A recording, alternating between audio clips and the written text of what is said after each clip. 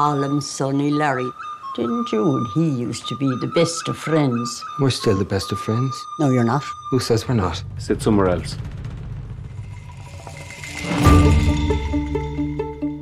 Now, if I've done something to you, just tell me what I've done to you. When you didn't do anything to me. I just don't like you no more. You didn't like me yesterday.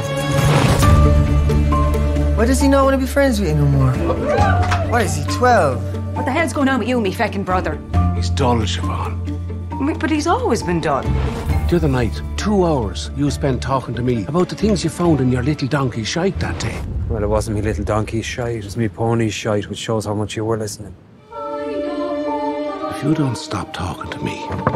Colin! And if you don't stop bothering me, I have a set of shears at home, and each time you bother me from this day on, I'll take those shears and I'll take one of my fingers off with them, and I'll give that finger to you until I have no fingers left.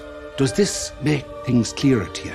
Not really, no. Starting from now. But shush like, Polly. You know, shush like. Yeah, I'd shush like.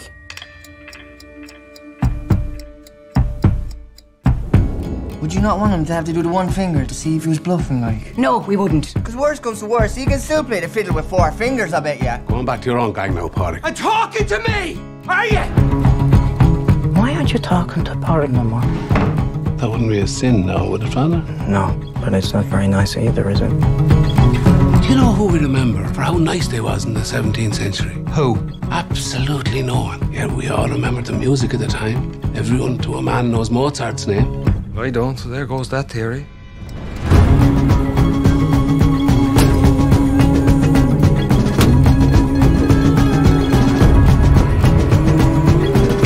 Can't be waiting around for any more of this madness.